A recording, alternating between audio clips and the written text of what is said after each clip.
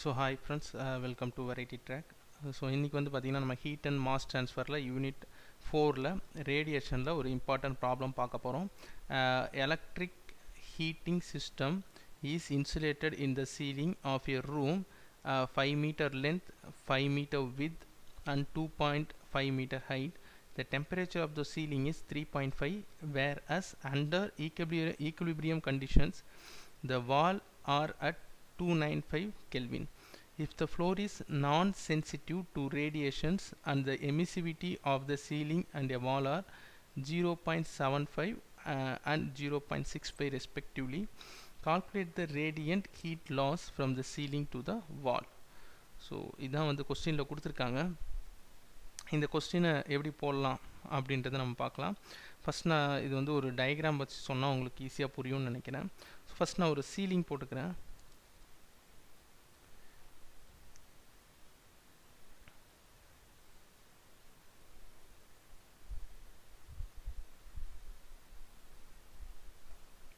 This is nothing but a ceiling. So அதனால் இதை நம்ம சீலிங்னு வச்சுக்கலாம். CEI ceiling, right. இந்த சீலிங்கை சுற்றி 4 வால் இந்த மாதிரி இருக்கும். நம்ம ஒரே ஒரு வால் மட்டும் கன்சிடர் பண்ணிக்கலாம். ஸோ நான் ஒரே ஒரு வால் மட்டும் இங்கே கன்சிடர் பண்ணிக்கிறேன்.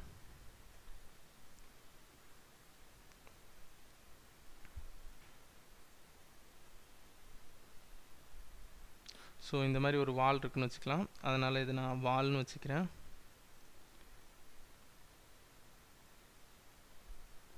வால் அப்படின்னு வச்சுக்கலாம். ஸோ இது சீலிங்லேருந்து ஹீட் வர்றதுனால இதை 1ன்னு வச்சுக்கலாம் அண்ட் இதை 2ன்னு வச்சுக்கலாம். ஏன்னா இங்கேருந்து தான் ஹீட் இங்கே ட்ராவல் ஆக போகுது. அண்ட் இது வேணால் கொஞ்சம் நம்ம இமேஜினரி பார்ட்டாக வச்சுக்கலாம். ஏன்னா இது இந்தாண்டேருந்து பார்க்கும்போது தெரியாதுன்றதுனால. இப்போது கிவன் டேட்டாவெல்லாம் நம்ம எழுதினா நமக்கு நல்லா ஈஸியாக புரியும், ரைட். ஸோ இப்போ வந்து இதான் வந்து நம்ம லென்த் வித் ஹைட்டு கொடுத்துருக்காங்க. ஸோ இது வந்து என்னது, இந்த சீலிங்கோடைய லென்த், ரைட்டா. ஸோ அதனால் இந்த சீலிங்கோடைய லென்த் வந்து நம்ம மார்க் பண்ணிக்கலாம்.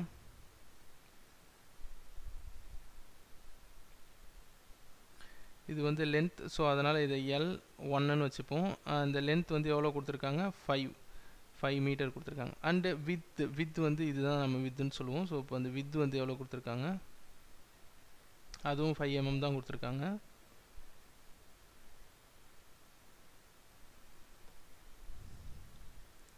வித் வந்து நம்ம பி. ஸோ இதை நம்ம பின்னு வச்சுக்கலாம். ஏன் பின்னு வைக்கிறோம் அப்படின்றத நான் உங்களுக்கு டேட்டா புக் பார்க்கும்போது உங்களுக்கு தெரியும். இதை பின்னு வச்சுக்கலாம். அண்ட் இது 5 mm, ரைட்டா. ஸோ அண்ட் ஹைட்டு, அந்த ஹைட் வந்து பார்த்தீங்கன்னா இதுதான் ஹைட். இந்த ஹைட் வந்து பார்த்தீங்கன்னா உங்களுக்கு எவ்வளோ கொடுத்துருக்காங்க, இந்த வாலோட ஹைட் வந்து பார்த்தீங்கன்னா உங்களுக்கு 2.5 கொடுத்துருக்காங்க. ஸோ இது L1ன்னு வச்சா நம்ம இதை L2ன்னு வைப்போம். ஏன்னா நம்ம டேட்டா புக் பார்க்கும்போது உங்களுக்கு ஈஸியாக இருக்கும். ஸோ அதனால தான் உங்களுக்கு சொல்ல வரேன். அடுத்தது வந்து பார்த்திங்கன்னா இதோடைய சீலிங்கோடைய டெம்பரேச்சர் வந்து பார்த்திங்கன்னா 315 கெல்வின் இருக்குது. அதுக்கப்புறம் இந்த டெம்பரேச்சர் வந்து இந்த ரூமுக்கு போகுது. ஸோ இதில் இருக்கிற அந்த கெல்வின் வந்து பார்த்திங்கன்னா 2295 கெல்வின் இருக்குது. அண்டு சீலிங்கோடைய எமிசிவிட்டி வந்து பார்த்திங்கன்னா 0.75 இருக்குது. அண்டு ரூமோடைய எமிசிவிட்டி, அதாவது வாலோட எமிசிவிட்டி வந்து பார்த்திங்கன்னா 0.65 இருக்குது. இதுதான் ப்ராப்ளத்தில் கொடுத்துருக்காங்க. இப்போ இது வந்து நம்ம அனலாக் மெத்தட் யூஸ் பண்ணி போட போகிறோம். அனலாக் மெத்தட்னா என்னென்னு நான் உங்களுக்கு நடத்தியிருக்கேன், எலக்ட்ரிக் அனலாக் மெத்தட். ஸோ அதோடைய Q formula Q1 to 2 that is equal to F of G, so that is analog factor 1 to 2 area A1 into Stephen Boltzmann constant into T1 power 4 minus T to the power 4 divided T to the power 4. So இப்போ இந்த Q1 to 2 இந்த F of G இருக்கு இல்லையா. So இந்த term இருக்கு இல்லையா, இந்த டேர்மை மட்டும் நம்ம எப்படி எழுதலான்றதை போன வீடியோவில் உங்களுக்கு பேசிக்ஸில் நான் சொல்லி கொடுத்துருப்பேன். ஸோ அதை நம்ம மாற்றிக்கலாம். இந்த ஏரியா 1 அப்படியே எழுதிக்கிறேன். Stephen Boltzmann constant into T1 power 4 minus T to the power 4 divided by, இது எப்படி எழுதலாம் கீழே அப்படின்னா, that is 1 minus emissivity 1 divided by emissivity 1 அதாவது இது எப்படி எழுதலாம், ரெண்டு பிளேன் இருக்குது 1 2. ஸோ இப்போ ஃபஸ்ட்டு ஒரு சர்ஃபேஸ் ரெசிஸ்டன்ஸ், அடுத்தது ஒரு ஸ்பேஸ் ரெசிஸ்டன்ஸ், அடுத்து ஒரு சர்ஃபேஸ் ரெசிஸ்டன்ஸ், அடுத்தது இங்கே கரெக்டாக அது முடிஞ்சிடும். ஸோ இப்போ இபி 1லேருந்து இந்தாண்ட இபி 2க்கு இது வந்து சர்ஃபேஸ் ரெசிஸ்டன்ஸ், இது ஸ்பேஸ் ரெசிஸ்டன்ஸ், அண்ட் இது அகைன் சர்ஃபேஸ் ரெசிஸ்டன்ஸ். ஓகேவா, நடுவில் இருக்கிறதெல்லாம் ஜங்ஷன். இது நான் உங்களுக்கு சொல்லி கொடுத்துருப்பேன். ஸோ அப்போ அதுக்கான formula first எமிசிவிட்டி 1 divide py space resistance 1 divide by F122, அடுத்தது ப்ளஸ் எமிசிவிட்டி 2 வரும் இல்லையா. இப்போது 1 minus எமிசிவிட்டி 2 divide by எமிசிவிட்டி divided by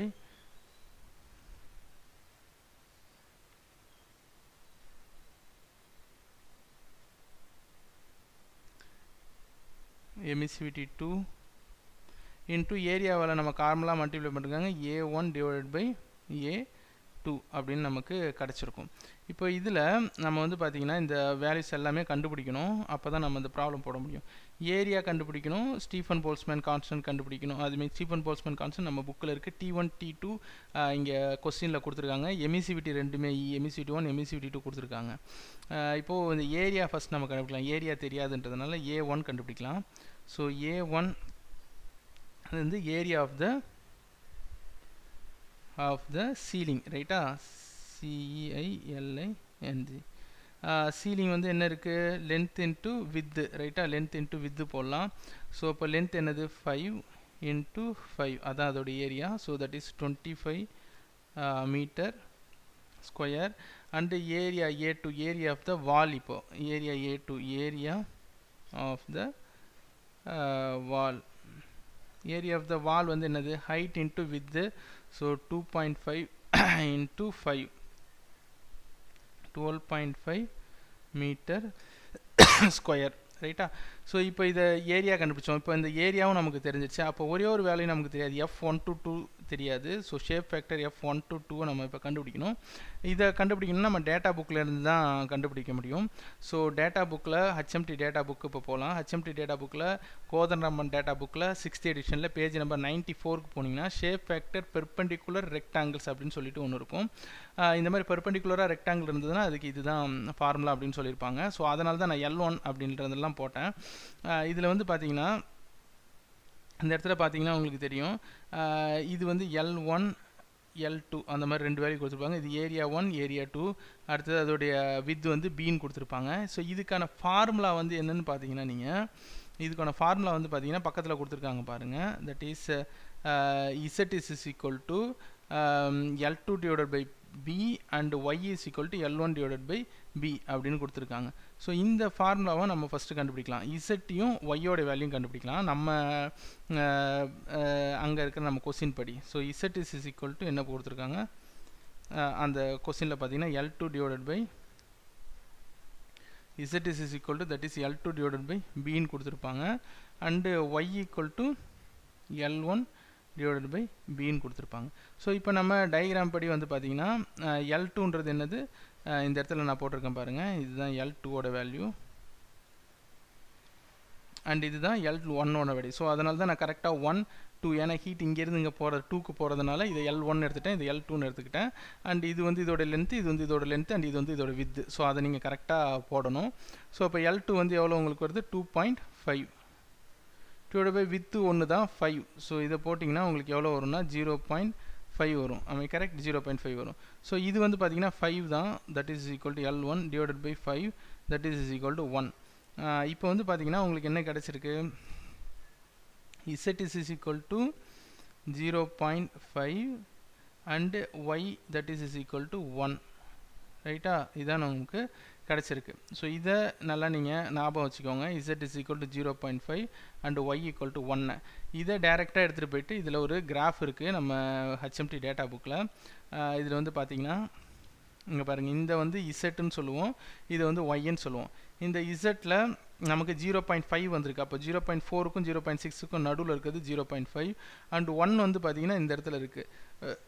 இப்போ வந்து பார்த்தீங்கன்னா 0.12770க்கும் 0.16138க்கும் நடுவில் இருக்கும். ஸோ இது வந்து நீங்கள் இன்டர்போலேஷன் மெத்தடில் இது ரெண்டுத்துக்கும் நடுவில் கண்டுபிடிச்சிங்கன்னா, நான் ஏற்கனவே கண்டுபிடிச்சிட்டு உங்களுக்கு இன்டர்போலேஷன் மெத்தட் பேசிக் தெரியும்னு நினைக்கிறேன்.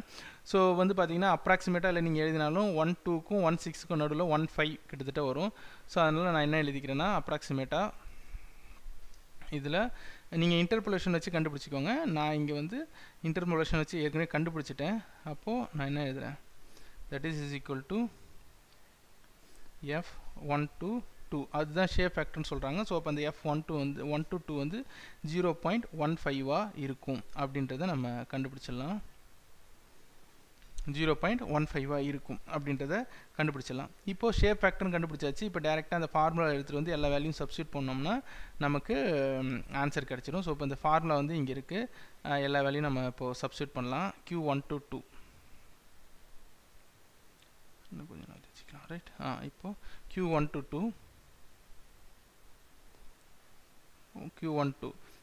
ஏரியா a1 வந்து பார்த்தீங்கன்னா that is 25 into Stephen Boltzmann constant உங்கள் டேட்டா புக்கில் இருக்குது. அப்படி இல்லைன்னா நீங்கள் பார்த்துக்கோங்க. 5.67 into 10 to the power minus 5.67 into that is உங்கள் டேட்டா புக்கில் போய் பார்த்தீங்கன்னா அதோட யூனிட்டோட ஃபுல்லாக உங்களுக்கு கிடைக்கும்.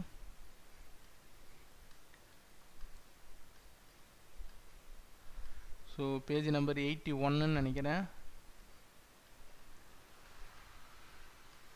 வந்து பார்த்தீங்கன்னா உங்களுக்கு எஸ் 81.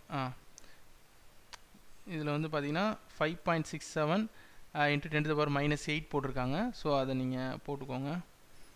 இந்த 5.67 இன்ட்டு 10 to the power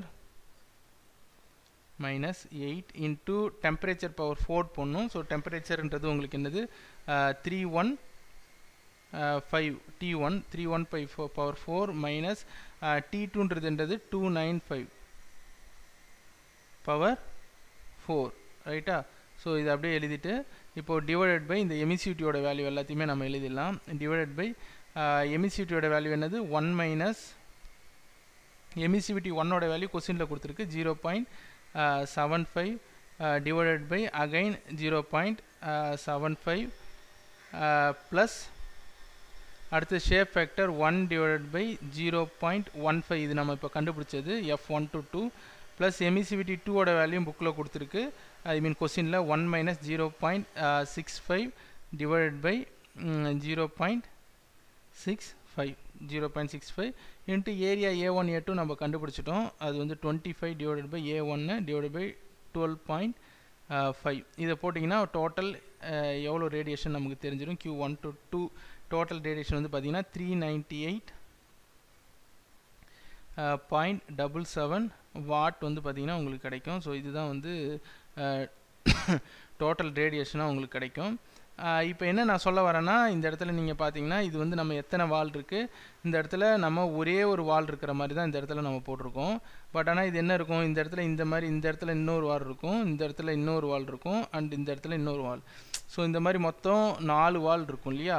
அதனால் இது இப்போ 4 வால்க்கு போடணும். ஏன்னா டோட்டலாக அந்த வாலுக்கு தான் கேட்டிருக்காங்க. ஸோ அப்போ q122 4 வால்க்கு நம்ம போட்டோம் அப்படின்னா